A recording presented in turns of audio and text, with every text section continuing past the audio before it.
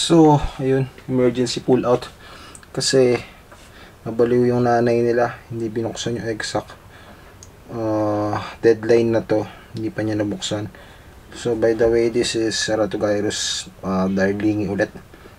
So, ayun.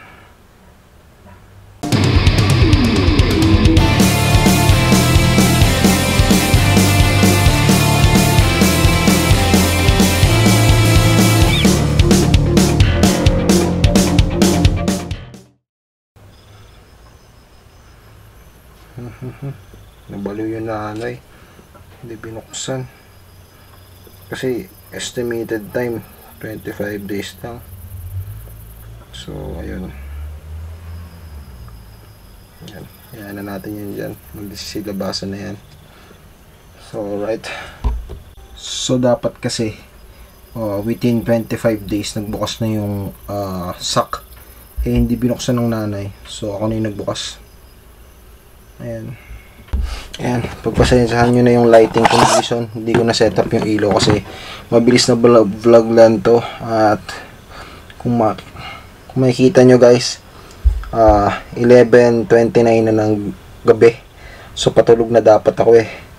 Kaya ayun, emergency ano lang to, emergency vlog. So gusto ko lang din share sa inyo yung nangyari.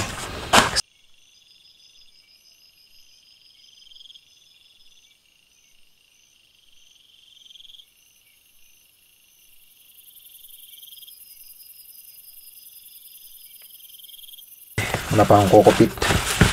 Alam nyo na, lockdown. Hindi pa ako nakapag-mili ng mga kailangan. Ayan, tapos konting basa lang. Ayan, moist. Para layered yung ano, layered yung tawag dito. Layered yung basa. Ayan. So, alright. Nice. Yung last one. Ako na to, after nito last one. Yun. Ox na yan. Nice. Ngayon, kunin natin itong darlingi. Ayan, so ito sila. So, emergency pull. Ayan, kita nyo, halos kakamold lang nila. Ano na sila, stage 1 na sila. So, meron pa mga magots. So, kaya pinul ko na. So, kunin ko na to. Lagay ko siya dito. So pagpasensyahan nyo na tong vlog na to kasi mabilis ang vlog lang talaga to. Emergency pull lang. Gusto ko lang ipakita sa inyo. Bubuksan ko na ng tuluyan tong EkSAC. So tingnan nyo. Bubuksan ko na yung EkSAC. Ayan. So tingnan natin kung gaano sila karami.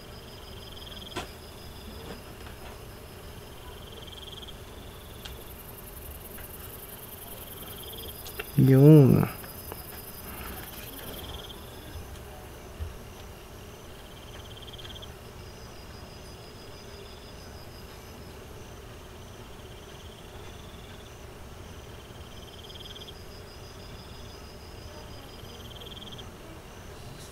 ayan sila guys.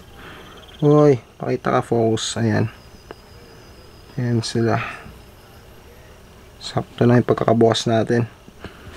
Ayan, yan na natin silang lumabas. Alright, salamat sa pagsama guys. So, ta-time jump ako pag i-rehouse ko na sila.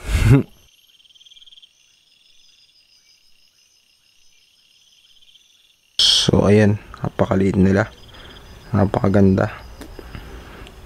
Magsisilakihan yan ng mga 5 to 6 inches. Ito yung mga una nakalabas. Oh. Yung iba nasa loob pa. Pero sapat na yung butas na yan para makalabas sila. So goods na yan. Alright. So abangan nyo yung paglaki nila. Pagka medyo makapal na yung mga bones nila or exob nila, ililipat ko na sila. Pero for now, okay na yung ganyan muna sila. Nice.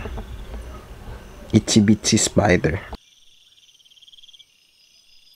What's up mga ka-Eksotik? Welcome back to EksotikTV channel. And this day, magkakaroon tayo ng tinatawag na EkSAC Tapos na kasi natin i-pull to. So, ano na natin siya. Meron nang kukuha nito. Kailangan nating i-prepare. At samahan nyo akong bilangin lahat to. Napakadami nito eh. So, ito yung emergency pull natin. Ngayon, ito na siya.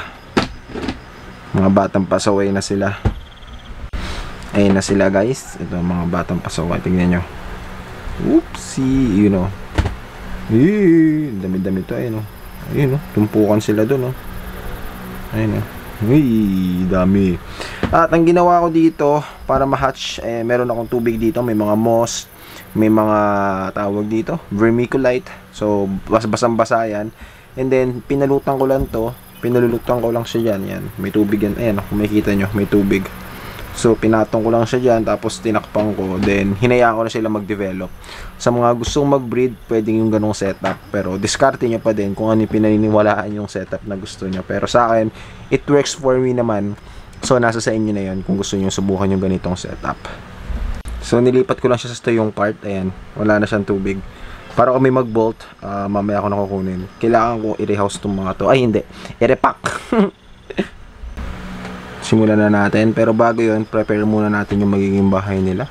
Walan tayo ng 2 rolyo. Ayan, 3 rolyo. Kunin nyo. Tupin nyo kahit mga paganyan. And then pag may deli cup, lagay nyo rito. Ayan. So siksik nyo lang. Something like that. Para ayan, kung saan sila pwedeng sumiksik dyan. Ayan, sprayan nyo lang. Then goods na yan. Pwede na tayong kumuha. Let's try. Try natin kung gaano ba sila karami talaga.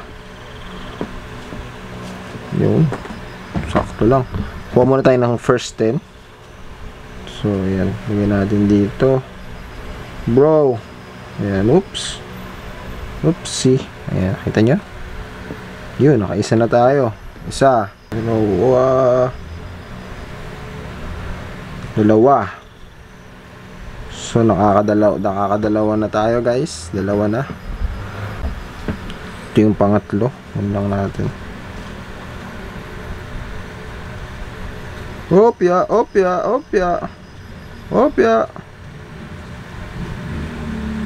Ayan, 3 na. Yun po. Oopsie. 4. Kung tayo na pang 5. Ops. Ito sila guys oh. Tignan nyo. Ayan sila lahat. Woo! Ayan. Marami-rami sila. Ayan sila. So, yun. Kuha pa tayo ng isa. Dahil per deli cup 5 ang ilalagay ko. Oopsie, body. Dito. Yan. So, nakakalima na tayo. 5 na to. Hindi sapat na isang tissue lang yun. Yun lang yung tinatawag natin na bottom. Kailangan natin ng pang front din ng tinatawag na tissue. Basahin din natin to para hindi sila maalog sa biyahe. Ayan. Pwede nyo nang takpan yan. Ayan. Ayan. Isa pa.